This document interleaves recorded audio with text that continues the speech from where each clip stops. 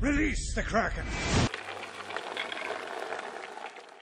Everyone, just a update of the motorbike project, our little Honda CBR 600 F2 1993 model. Yeah, it's just about done. It's getting sent off for paint in a couple of days. Guy who's going to paint it just got back from the races. He's a repair guy for the supercars over here, so he's going to spray it for us white. Decals, still looking around for him. Got this bloody indicator problem. We just cannot find one. Like the same for over there, and that's still got to be put in properly, as you can see. But yeah, we just cannot find the left one. So actually, that's right, the right one. So yeah, it's a bit of a pain in the ass.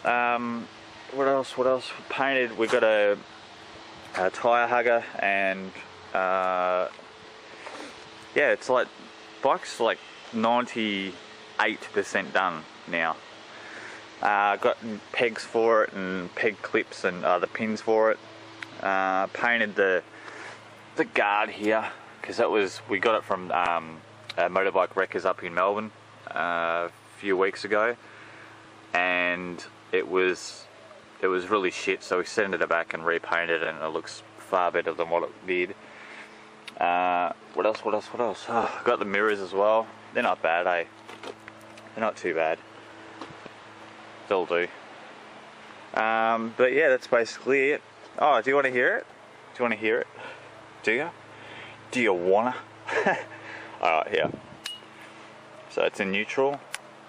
Before I do start it, I had to take out the carby again and clean it, because I cleaned 99% of it, but then where the choke is, I didn't clean those the little valves out there, so there was just no function for the choke at all. Like, it didn't matter, you pulled it all the way out and the idle wouldn't change on it. So yeah, anyway, alright, I'll start it.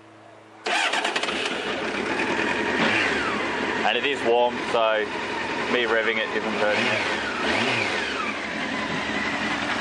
So that's it. It's all started, all going, all fancy. I do have a problem. Look at that, right? That's showing just about 3,000 RPM. But if you listen to it, it's idling at about 1,000. So I don't know what's going on there.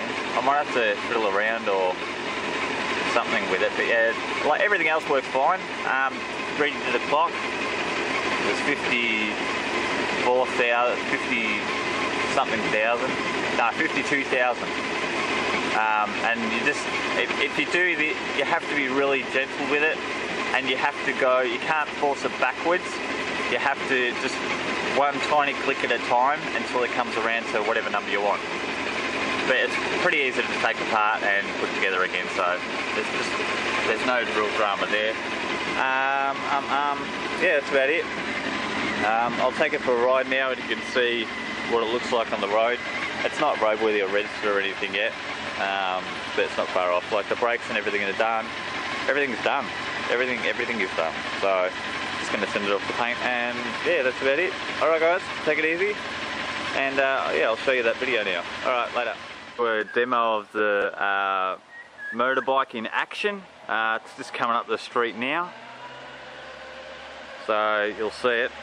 I don't know what my brother's thinking. He thinks he's some kind of bloody wizard or something.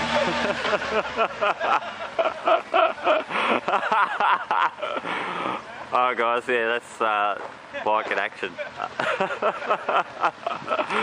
Alright guys, I'll see you all soon. Take it easy, ride safe.